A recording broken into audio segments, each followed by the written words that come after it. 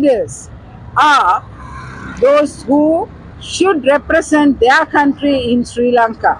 But instead of that, the ambassadors who are representing different countries in Sri Lanka today, what they're doing is they're getting involved in politics of Sri Lanka. That should never happen. Diplomacy is something that they have learned in the university.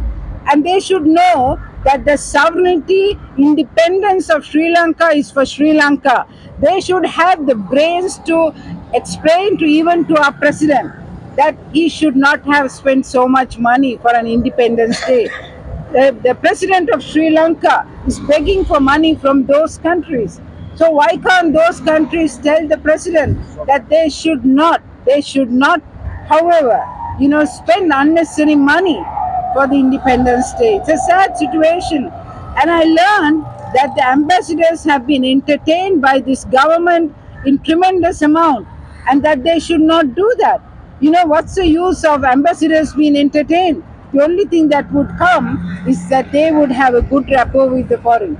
Today, Sri Lanka, though we are celebrating the Independence Day, we are celebrating a day where we are going back to become the slaves.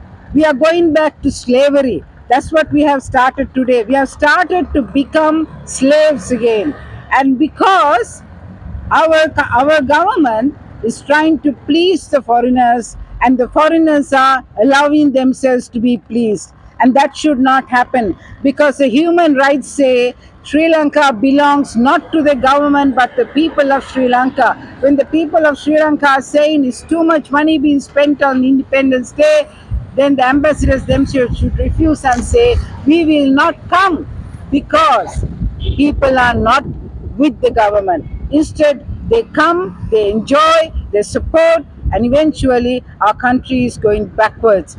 And I'm sad that the people of Sri Lanka themselves, because they are getting different things now, they're getting food items as incentives for the election, they're not saying anything. But we need to be very, very careful, because what D.S. Senanayake did, signing, getting our freedom, now we are trying to go back and hand our country back to becoming slaves. It should not happen, and we will not allow that to happen.